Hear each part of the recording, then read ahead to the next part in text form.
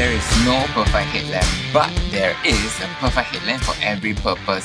Hey guys, MJ here from Nitecore Singapore. Today I'm gonna show you 2 critical mistakes that many clients are making and the 3 things that you need to always consider to buy the right headlamp for your use. Sounds good? Alright, let's go.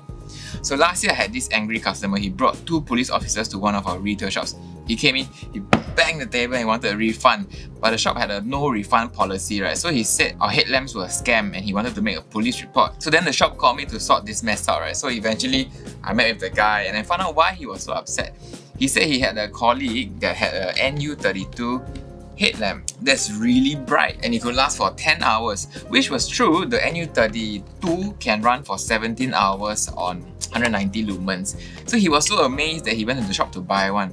But instead of buying the same NU32 model, he asked for the Brightest model. The shop owner, without questioning further, sold him the HC65, right? This model here, which at the time was the brightest headlamp at 1000 lumens. So he went to work expecting it to last 10 hours, but at 1000 lumens, it will only last 1 hour as mentioned in the NC charts if you look closely. Right, so around 45 minutes into his work, of course, his headlamp died and he had to borrow someone else's light for the remaining 9 hours. So that's where he got so frustrated because there was a mismatch of expectation, right? He wanted this to last 10 hours but 45 minutes and it's dead. This is a scam headlamp. So guys, that is the first mistake people make when it comes to buying headlamps. Not understanding the balance between brightness and runtime. Okay, the brighter the light, the shorter the runtime. Then I explained to him that you could run it at a lower brightness to get more runtime, right? You can toggle this down to, instead of 1000 lumens, you can run it at 500 plus, 400, 200. But then he said, no, I need it bright so that I can see far. If I run it at lower brightness, I can't see far, right? So that is the second mistake people make, using the wrong beam type for their needs. The HC65 is a flat beam. Okay, so it needs 1000 lumens to reach 1100 meters, which shows here. Okay, compared to the NU32 that his friend was using, which is a spot beam, it only needs 550 lumens to reach 125 meters. Alright, you see the difference? Did you catch the difference? 1000 lumens to reach 110 meters. 500 lumens to reach 125 meters. What? So after he realized this, he walked away happy with 2 sets of NU32 and all was good. Okay, so now you know the Brightest is not the best. There is, however, a best headlamp for every purpose. And the way you decide that is by looking at 3 things. Alright, the brightness, runtime, and beam type. So beam type means either wide flood, something like this, or long distance spotlight, okay, something like this. So generally, the bigger the reflector, like this, the longer the beam distance. Okay, so you can compare across a range of lights. This is the smallest one, the NU25. And you can see the reflector. This reflector gets bigger and bigger. The HC70, okay, you can see it get bigger. And then the biggest and of course longest distance light is the EH1, right? Look at the size of this reflector. Okay, so generally the bigger the reflector, the more spotlight and long distance a beam is. Then here's an example of how the different kinds of beams look like. So for example, the EH1, this is a spotlight beam, so it's long distance. So when you turn it on, you can see it's a really tight hot spot here. So this is the beam that goes far. Surrounding pale beam helps with your peripheral view, right? Then if you compare it with a flat beam, like the NU35, so let's turn this on there, okay? You see the difference? There is no spot at all. This is all flat, okay? Very smooth, flat beam. Again, there's where the spot beam comes on. Okay, so Nitecore has headlamps that has varying degrees of how tight the spot is, all the way to complete flat. Okay, so another example would be, so this is a good mix. This is an all spotlight, this is a medium, and this is a full flat. Alright, you see the difference? See the difference in beam types? Alright? So get the right beam for your use, okay? So headlamps tend to be designed with flat lights that match your peripheral vision, right? It's about 110 degrees, right? So because the majority of people wear headlamps to free both hands to work on something in front of them, so they don't need a headlamp to see far, right? Usually it's here and then you work on something at arm's length, for example, okay? You don't need to really see far. The only group that needs to see far with headlamps are the cave explorers, the rescue climbers, the panel maintenance guys, you know, that kind of work. Alright, next is brightness and runtime. So these two are connected.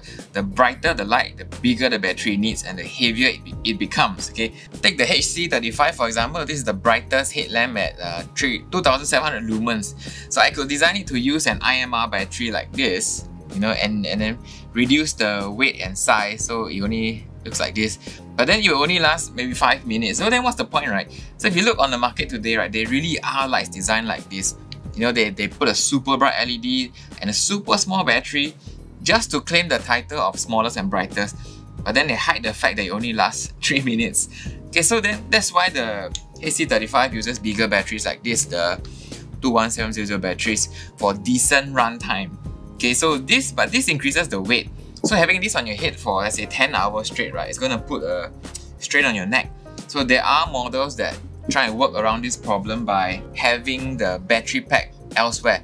So for example, this is the HC40, you know, you wear it like this, you put this in the front, right? Then the battery pack goes around to the back of your helmet. You know, this kind of setup. Okay, then there's also the HC70 with an external battery pack, right? This one clips onto your belt and then you run the cable up to your headlamp like this. But, you know, both designs, as you can see, are a bit clunky, you know, and then it's not very efficient, so they have both been discontinued already. So you see, you can't have the best of everything. There's always a give and take going on. The good thing is Nitecore has the best headlamp for every scenario. Say I want the lightest with long runtime, go with the NU17 here. Okay, so here I sacrifice brightness for runtime and weight. This only does 130 lumens, but it lasts 6 hours. Okay, it's super light. Look at how small it is, perfect for running. You almost can't feel this when you wear it because it's so light, right? So if I want the brightest light with no compromise, right, then you go for the HC35 headlamp, right? 2700 lumens. So in this light, you will sacrifice weight and size because, you know, look at the difference, right? So let's say I want the longest runtime with still useful brightness. Then go for the new NU35, right? This just came in. This is a very decent 480 lumens. It's still very useful. But because it can take 3 different power sources, you can push it to an insane 77 hours at 210 lumens. That's 3 days straight without turning off your headlamp. This is almost ridiculous, okay?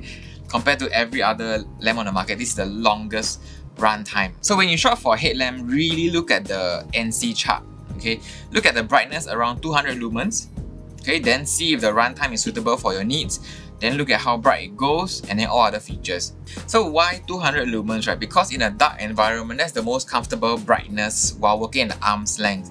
So I'm gonna have this at, say this is 200 lumens.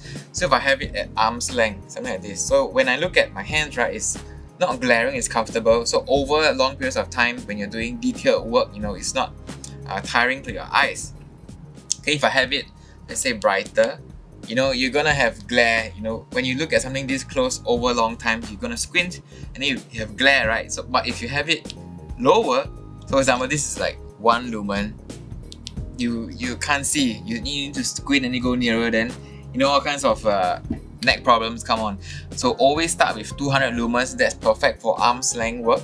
And then once you're done with arm's length, you can, you know, bump up the brightness for navigation around, looking around, you know, room distance kind of work. Okay, so that's basically it. Now you know the 3 things you need to look for when buying a headlamp. First is brightness, runtime, and beam type. And when comparing headlamps, always start with the NC chart. Look at 200 lumens, look at runtime, then move beyond that. Okay, so if you've been looking for a headlamp, Nitecore has one for every kind of scenario, and now that you know what to look for, it's easy for you to get the right one. Okay, so the right headlamp could be life and death when it comes to critical operations. You know, don't be like the angry customer I told you about. It's not his fault because he didn't know what he didn't know, right? No one taught him how to choose what to look at, but now you know, right? So buying lights based on logical needs, you know, advise your friends, don't fall for marketing fluff. Okay, so these headlamps are all in stock at nitecorelights.com. Depends on what you need. I've shown you how to choose already. So if you are frustrated with the current headlamp, this is the best time to get a new set with your newfound knowledge. Okay, so if you need to buy in bulk for your organization, just contact me directly. I'll be able to work out a deal for you. Okay, so once your order is placed, we'll courier everything to your door within a couple of days. Links to all the different headlamps shown here are in the description below. As usual, every headlamp comes with our 60-day money-back guarantee and fast-free 5-year warranty, so there's no risk at all. So if you buy headlamp and you feel like, hey, this is the wrong beam type, no, I want a longer beam type or longer run time, just send everything back for a full refund, or I can exchange another more suitable headlamp for you. Okay, so that's it. If you'd like to see more videos like this where we help you choose the best lights for your work or adventures, subscribe below and I'll see you on the next video. That's it, MJ signing out.